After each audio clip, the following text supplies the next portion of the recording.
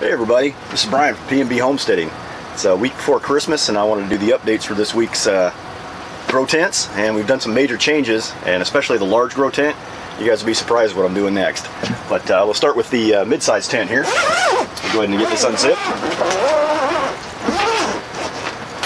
Alright, so as part of the changes to the large grow tent, you may notice there's only 2 trays on each of these shelves now going down, and I've made a decision that I want to have every tray underneath a light. It's going to give it more room to have airspace to flow around it, and I want to see if I can get these to actually grow bigger quicker with the light directly over the tops of these trays as I move them from the solid bar or the mid-size grow tent over to the solid bar LED tent. But let me grab the camera and I'll show you the progress for the greens we got going. Get out of the stand here.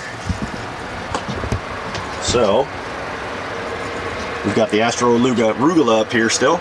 It's growing along. I haven't had any time to really come down here and chop any of this off for our salads for this week, but I think this is the week we're going to take this along with the other one that we moved out of here, and I'll show you when we do the video update for the solid bar LED area. But I moved the Yankee Hardy lettuce up here. You can see it's growing pretty nice. It's getting pretty full. I'm trying to get the camera up here so you can get a good look. It's getting pretty tall. It's probably about 3 inches. We got the gourmet lettuce here, and then there's a DMR here. These are both doing really nice, coming along good, so we should have some pretty nice greens to eat on in another week, maybe 2, but we'll probably just use the Beta Mix and I'll show you where that moved to.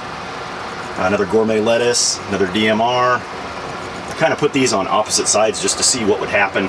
So I've got a DMR here, and then I've got gourmet over here, and then on that shelf I've got the DMR and then a gourmet. I wanted to see if there's a difference between being on that side of the tent or this side of the tent.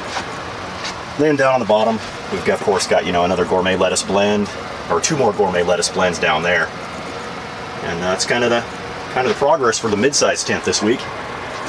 But it's pretty exciting to get some changes in here, get some new content and new layout for some things. But all right. This has been Brian. It's a week before Christmas and it's kind of crazy around here. All right, this has been Brian from PNB Homesteading. I'll talk to you guys again. All right, bye.